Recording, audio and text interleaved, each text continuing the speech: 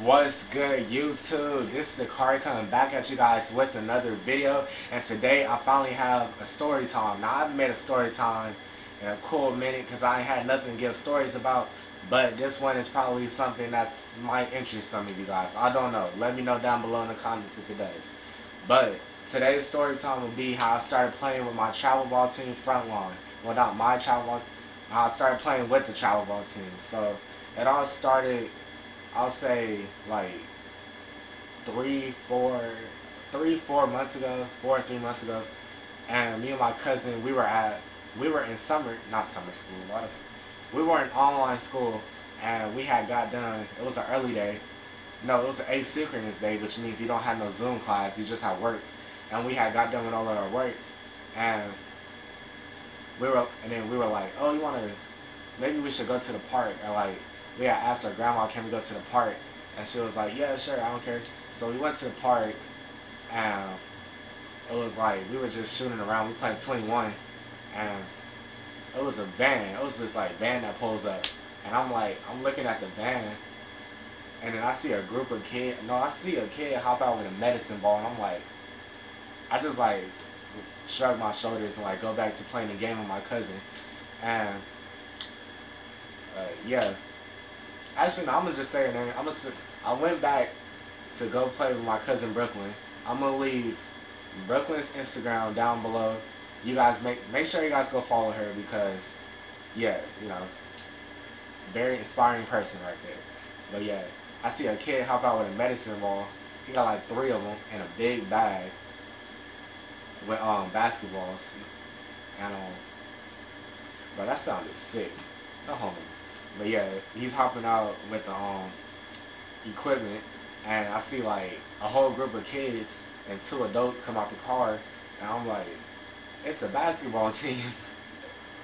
So then we're like, me and Brooklyn don't pay no mind. They just go over there and they start working out on the court, and we just continue to play our game of 21.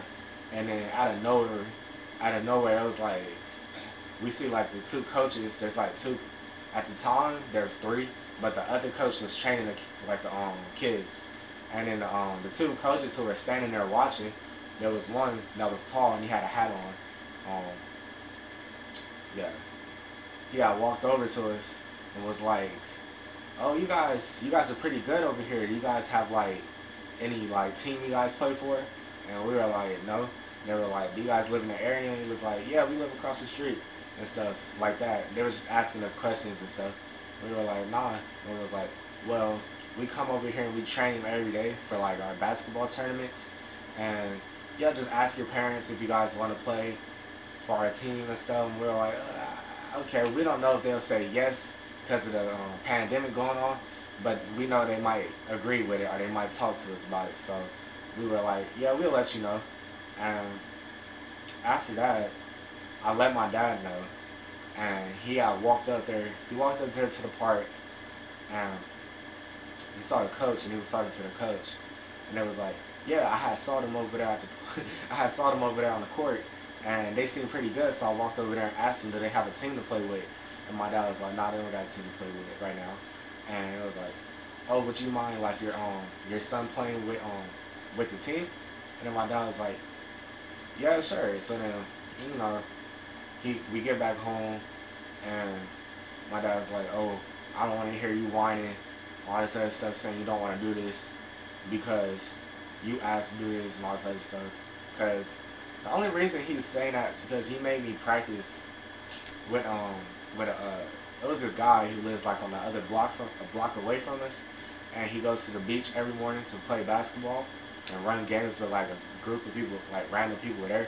So my dad wanted me to train with him, and he was paying him, and I didn't even want to do it. So I was like, why are you paying him to train me, and I don't want to do it? That's the reason why I didn't really like I wasn't really like into it like that. It was like whatever. But then he was like, oh, I don't want to hear no whining. I wasn't even whining. I just said I didn't want to do it because I had started YouTube when I started doing that. It was like last summer. Anyway, after that, my dad was like, I don't want to hear no whining. I was like, no, I'm not going to whine and all this other stuff. He was like, okay. And we went the next day and we went to practice.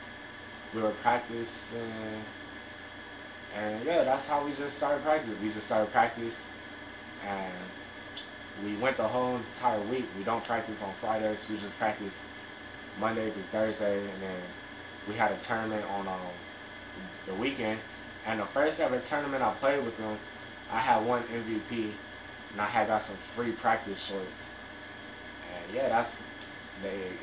I think I showed them in the shorts collection, and they were.